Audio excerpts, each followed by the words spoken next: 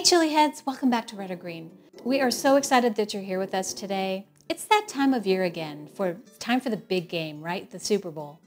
And so what we're going to do today is we're going to show you how to make a taco bar in about 30 minutes. And we're going to use a couple of shortcuts to get this done. We're going to use some pre-made taco shells. I bought a rotisserie and shredded the chicken so that we can use that chicken, spice it up a little bit as a filling. I made the salsas yesterday. Both salsas. I made some tomatillo salsa and then my salsa recipe.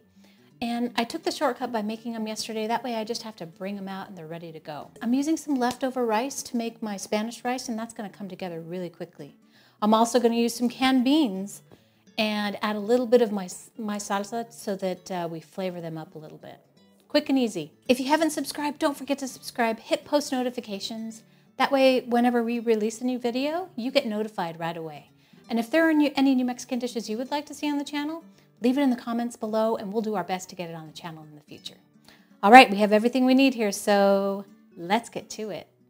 In a large saute pan, you're going to add 2 tablespoons canola oil, half a cup of diced yellow onion, and a half a cup of diced green bell pepper. And we're going to cook this for about 3 minutes. Then we'll add 2 tablespoons of our homemade salsa or salsa of your choice, 1 can of tomato sauce.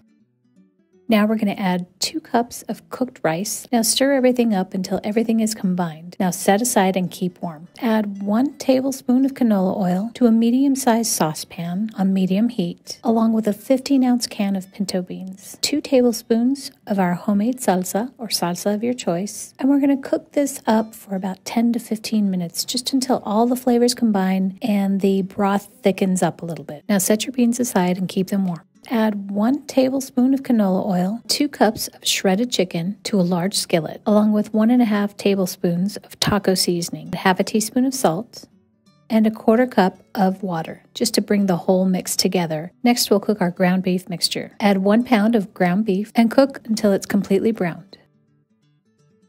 Add 2 tablespoons of taco seasoning, half a teaspoon of salt, 2 cups of rice quinoa mix. Mix it all up and cook for about 5 minutes. Now let's heat our taco shells in a 350-degree oven for about 10 minutes. You can make your own taco shells, but again, we were trying to put this together in 30 minutes or less, so we went for quick and easy. We just got some good quality taco shells from the store. Next, we're going to prepare our condiments.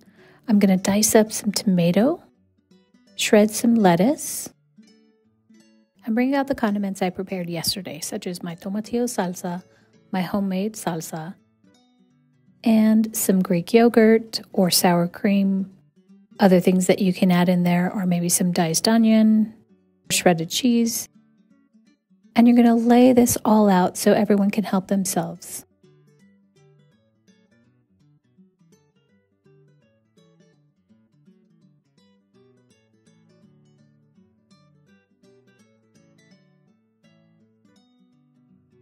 Enjoy!